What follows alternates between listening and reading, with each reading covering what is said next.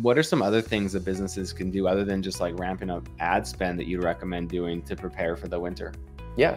So Tanner, you know Tanner Mullen, of course, everybody knows Tanner Mullen. Yep. Good friend of mine. He's also one of our clients. We run all his painting ads, and he's also one of our coaches. So we do bi-weekly coaching calls just to like, keep that mindset strong for all of our clients. And he was saying 3 things every painter should have is a good coaching program.